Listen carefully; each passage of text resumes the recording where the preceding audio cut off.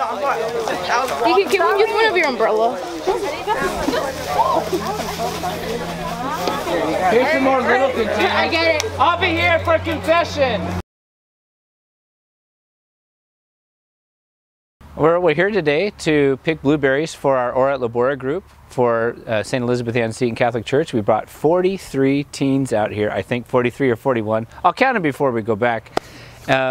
Just to get an idea of the country, to get the feel and the taste of blueberries and a blueberry field, to enjoy the outside even though it's hot, and to really build the community up in faith, hope, and love. That's why we're here today. Look at all my blueberries. Oh, I dropped one. Yep. Ora et Labora is a Benedictine motto that I stole from the Benedictine Mount Angel monks when I was a seminarian there.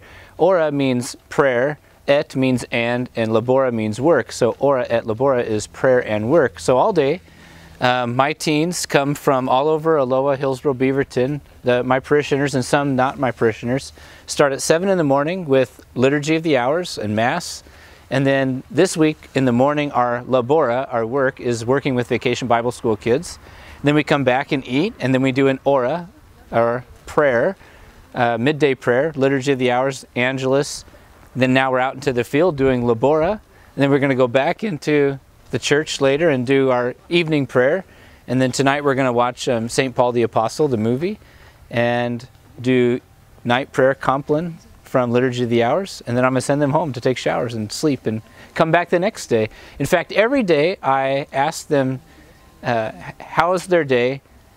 Although they were tired, they still come back. And I always ask them at the end of the day, are you coming back tomorrow? And almost all of them say yes. Spending time with friends, getting to know each other. Getting blueberries. Tasting the yummy blueberries. Getting tanned. Yep. Rafa needs it. What are you going to do with your blueberries? Eat them. Eat them. Make blueberry pie or ice cream. You don't even know how to make that, bro. Come on. I mean, like ice cream. In fact, we started with 12 3 years ago, and now we're up to 41, 42, 43. Wow. Yeah. That's huge. They just keep coming back. It's fun, but like, it's just really hot. Yeah. What do you think you're getting out of it, being here right now? Berries. Well, we're bonding, I guess. Yeah. I mean, we're just talking about Mexican music. They're learning how to pray. They're meeting new friends. They're becoming part of the local church. So not just part of the parish church, but also part of the Archdiocesan Church. We did a church tour yesterday, went to visit St. Francis of Assisi. And then in the past, we've gone to visit different religious orders. We went to Mount Angel and saw both the sisters and the monks. We visited the Sisters St. Mary's of Oregon, for example, had dinner with them and prayer with them in the different times. I think they're getting more out of it than we know. This is a safe space for them to come out and play and pray and be with one another and share their experiences. It's something different. They're not getting this from the school or from home. This is very unique.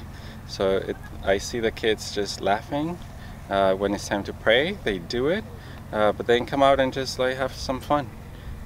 They're not at home watching TV, playing video games, doing things that they might not, they shouldn't be doing. But so this is a great space.